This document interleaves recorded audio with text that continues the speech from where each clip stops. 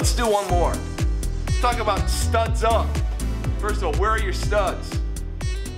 Well, this is my slipper. Pretend that this was a cleat. You know, on the bottom of a cleat, there's all those little plastic little thimbles, right?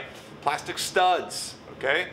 Normally when you come in for a challenge, you should come in with your toe down because you play the ball with the top or side part of your foot.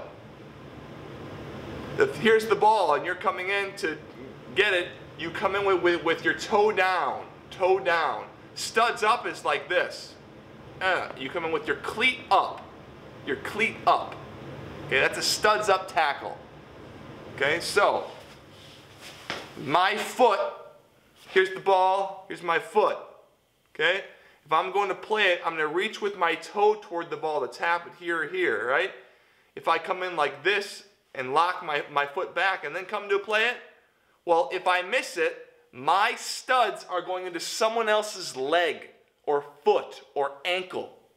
And guess what? The bottom of my foot, if my studs are up, bottom of my foot ain't going to be hurting. Whatever my foot contacts, that's going to be hurting.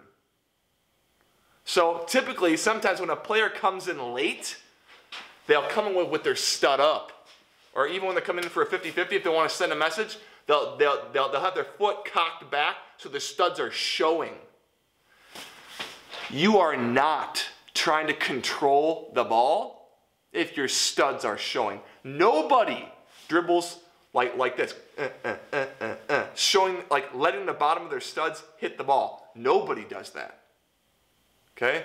Never appropriate to have your studs showing when you're going in for a tackle. No way.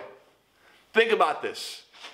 Player A comes in, tries to touch the ball. Player B comes in with their studs up, right?